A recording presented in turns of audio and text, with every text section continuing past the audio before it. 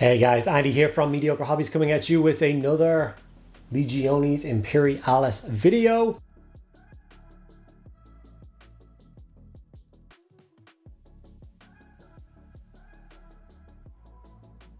You guys have been soaking these videos up. You're clearly hungry for more, so I am going to deliver as promised. So one of the videos I did last week was part one of the Solar Auxilia infantry box. Unlike the Space Marine box, there's a little bit more painting to do in Solar Auxilia box, so I couldn't do that in a single video or a single sitting. So I did last week, I did all the Ogrins and the heavy sentinels as one video, and now I'm going to do all the infantry, so obviously the Laslock sections, the guys with the power axes, the flamers and the command squads. All those miniatures are going to get done in today's video from one of these box sets, so it's about 100 miniatures all told, and I'm going to paint them up as quick as possible and show you guys how easy it is to get these miniatures on the table. Remembering that these models are only supposed to be, in my opinion, tokens to represent stuff on the gaming table. These are not miniatures that you're supposed to spend a lot of time painting. You're just supposed to get quick coats of paint and make them seem discernible on the tabletop. That's something I want to do or cover in a further video later in the week. I'm going to talk a little bit more about, I think, the intentions behind these miniatures. Yeah, I've got some thoughts and I want to share them with you guys. So look forward to that video later in the week. Before I get into it, I just want to say two quick points. First of all, to my patrons, you guys are absolutely amazing. So thank you so much for your continued support. I have noticed an increase in people going from paid patrons to free patrons. Just so you guys know, there is no benefit for being a free Patreon member. I don't know why Patreon included this in their program. It's actually hurting those patronage people quite harshly. So yeah, if you're interested in getting involved with that and supporting the channel, you can go for as minimum as $3.60, which is the pot of paint, to support me monthly and help keep the lights on and the cameras rolling. There's links to that below. You can check out all the different levels you can. Just so you know, the free option gives you literally nothing. I wish I could turn it off. It's awful. And secondly, I am trying to get to 40,000 subscribers by the end of the year. So that means through December, I need to get about 2,000 more subscribers. So it would be awesome if you guys could help me out reach that goal and hit the subscribe button. Okay, without further ado, let's get in and paint some Solar Auxilia infantry. Okay guys, so this is the Solar Auxilia infantry sprue. Obviously, I talked in last week's video that all the missing sections here are where all of the the Sentinels and the Ogrins went. So all we're left with is the other kind of 2/3 of each sprue, which is just solid infantry.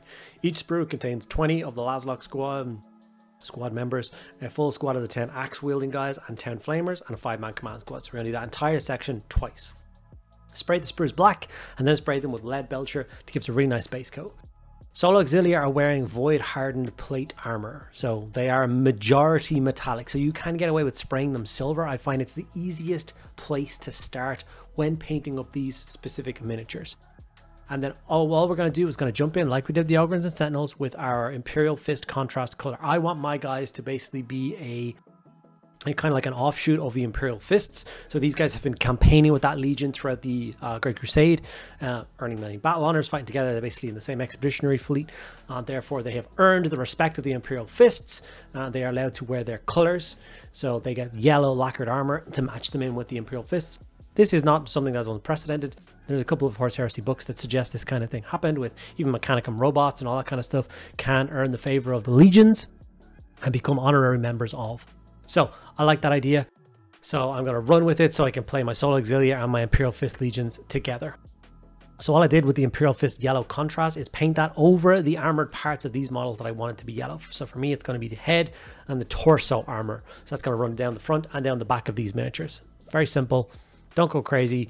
If you overspill a little bit here, get a little bit messy, it doesn't make a huge amount of difference. These models are so tiny.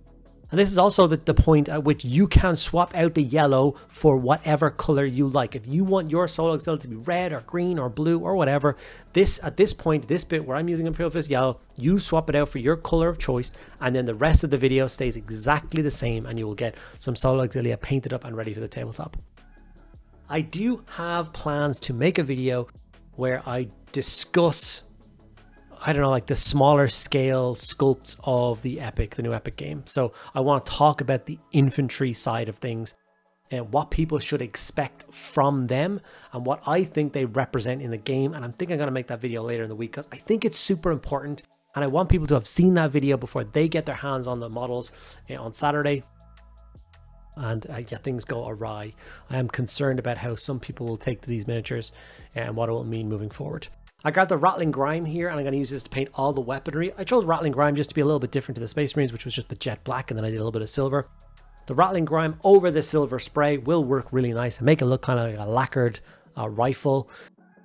They were like an M16 kind of thing, Vietnam style, where they were all just kind of, they weren't silver, they were just dark metal. So I wanted the same idea for them. Once I got all of those details, let's think about it. I sprayed the model silver, I put some yellow, and I put some rattling grime on. Now I'm washing them with black. So Nuln Oil straight from the pot, making sure that it's the new Nuln Oil, 18mm pot, not 24mm pot, much darker. We'll make these models much darker. It's not what we want. 18mm pot, much thinner. We'll shade all the models down nicely, give you that gritty soldier feel to the models. And that's all I'm pretty much going to do with these Solar Auxilia infantry. I used two paints and a shade after a silver spray, and I'm kind of ready to rock and roll. Now I did put a little bit more work into the infantry or the command squad themselves. I put a little gold trimmer on the banner. I added some red filigree around the edges of the banner, red contrast, and kind of stuff like that. Nothing crazy. You can see one sprue here. This is the shaded sprue, and as you can see, it's pretty hard to see, but I think the models are looking quite nice. Here's the unshaded sprue. They look fine, but definitely the shaded one is where it's at. It is really hard to see them because they're so small. So I'm going to follow through and do the same thing with the second sprue, get it all null and oiled up. And then I'm going to move across and show you guys the bases. Now I showed the bases when I did the Imperial Fists, I don't know, like 2 weeks ago or so. And I definitely want to show you guys again. I'm not going to show you in every epic video that I do how I do my bases, because I think it'd be a waste of time. But I think a lot of people might be watching the Solar Auxilia video as their first video in my series, and they might be curious to how I do the bases. So very simple. These guys have just been blue tacked to a board, sprayed them black. And from here, I start with Zandri Dust, and I've just got a little bit of case foam. And I'm just basically sponging that on the entire bases. Doesn't matter if a little bit of black is left behind. That's totally fine. We're not going to go for crazy. I'm kind of looking for like a limestoney, kind of marbly, sandstony kind of look, you know. And I think, another thing that I think it's really important that you do get nice bases for these miniatures.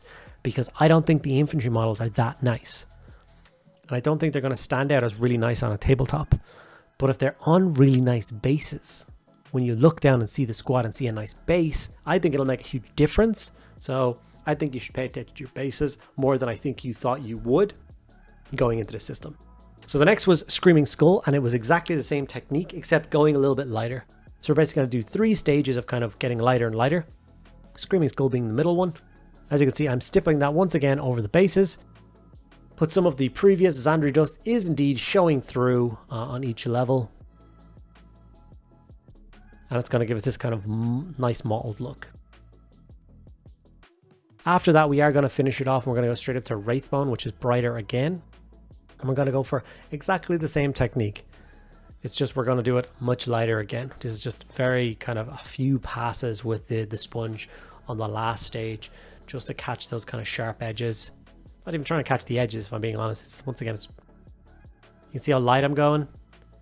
Just pressing it down.